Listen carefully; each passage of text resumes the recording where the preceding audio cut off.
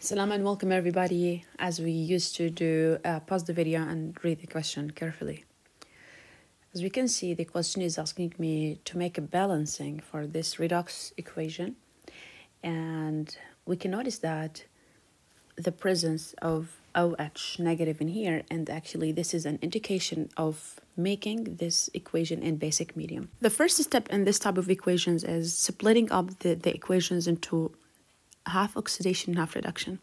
And this process is done by looking at the reactants. We can see that you have only two reactants, which are Cl2 and OH. Anything that is related to H plus or water or H plus, like ignore them so far. So we can look at the Cl2. We do not care about this here so far. The Cl2 here is reacted to become like Cl negative, in addition to react again and just like form the CClO3. So you have to split this into two equations. The first one here, let's start with the Cl2, Cl negative, and as we can see, we have half equations, but we have to balance the atoms and the charges. You can see that the number of atoms of the chlorine atoms are not equal, so we have to multiply this by 2 in order to have the same number of atoms. And after balancing the atoms, we have to start balancing the charges.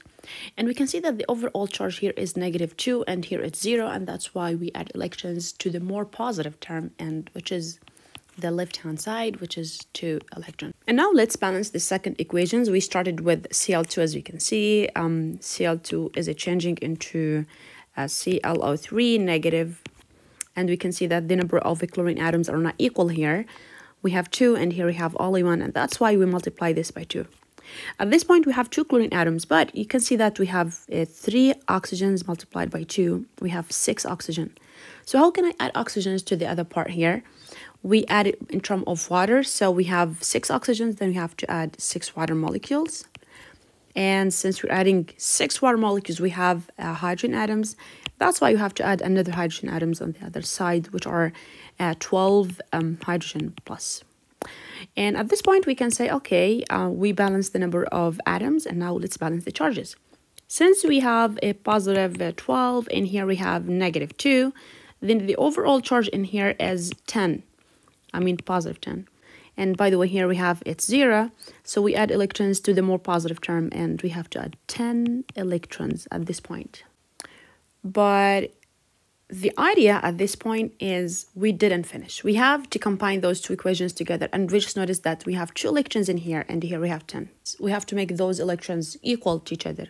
And we can do this by multiplying this equation here by 5 in order to change them to 10 electrons. And after multiplying this by 5, it becomes 10 electrons. I mean, this one here is multiplied by 5. 10 electrons, I'm going to put it here up a little bit. 10 electrons plus 5 Cl2 gives 10 Cl negative. And we have tried this one here below because it's ready-made here. We add 6 H2Os plus Cl2. It gives 2 ClO3 negative plus 12 H plus 10 electrons. But wait, we have another thing to discuss it with you. As we can see, you have H plus at this point. And the H plus means that your equation is an acidic medium. And as we can see, the question is asking me to do these equations in basic medium. So what to do in this way? It's really easy. Since you need to do it in basic solution, you have to add OHs to the both sides of your equation. And at this point, the number of OHs must be equal to the number of H pluses in here. In other words, we have to add plus 12 OH in here and another 12 OH negative in here. We didn't finish. The side of equation, when the OH is combined to H plus, they will change to water. But how many water molecules? They will be changed to 12 H2O. So just like, let's write that up here. We can say that the number of electrons here are cancelled. And now let's rewrite those things again. Since we have a 12 water molecule this side, and we have 6 here, they are subtracted from each other, and that's why we will have 6 H2O in here, and those are cancelled. We have 5 plus 1 Cl2, and that's why it's 6 Cl2. plus 12OH negative. All right, we have an error. We have 10 Cl negative plus 2 ClO3 negative plus 6 H2O. Are we finished? Not yet. If we look at the answers, you can see that they are in a very simplified forms. And we can see that if we divide these equations over 2, we will have something else. And if we divide it over 2, you will have 3 Cl2 plus 6 OH negative.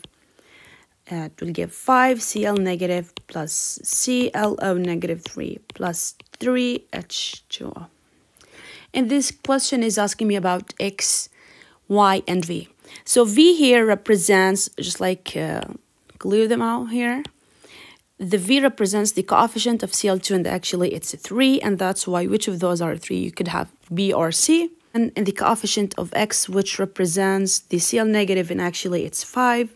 So basically the answer is C, because is represented by 5, and the V is represented by 3, and Y is represented by here, which is the ClO3, which is 1, and this is true. The answer here is C.